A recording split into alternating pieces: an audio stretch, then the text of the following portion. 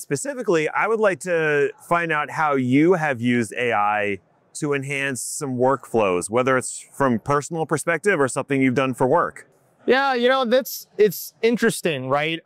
So I want to like throw two things to you. Okay. Workflow wise, I've noticed that the concept of text, right? And the messages that I write, the documents that I create are becoming less of the artifact themselves. Because you think about it, like now on the fly, I can create personalized messaging for you, for me, for this guy, for the guy over here, right? And it's almost like, well, now that's just a commodity. It's kind of cheap, to where it's almost like the pattern is becoming more important. So the thing that I've seen it allow me to do in my workflow, both from a tech perspective when I'm making demos, from a messaging perspective when I'm like creating documents is, well, I know the pattern, I know the message, let's pump something out that's specific to a person, right? Okay. Let's do specific to a stakeholder, a group, or myself, and for this demo, and know that, hey, this isn't like a frozen in time artifact like they used to be. This is something that probably isn't as useful to a ton of other people, but to this one person, very specific, very useful. Now, obviously, there's the acceleration gains from the workflow. Like I can just code stuff faster. But as a result, to me, the fun part is this more personalized approach